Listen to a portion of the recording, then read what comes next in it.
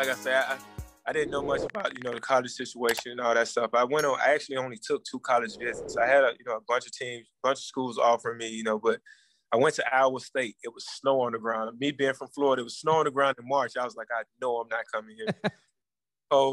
So I ended up coming to Auburn on a visit. When I got here, it was like 6 hours from Florida. It's not far. It's not too far, and it's not too close. So if I do need to get home, I can, but I'm far enough to where I just can't go home every time. So I think that helped out a lot. And then, me, when I got here on my visit, it was like a family atmosphere. The team was all good. Actually, the guy who hosted me on my visit is my financial advisor now.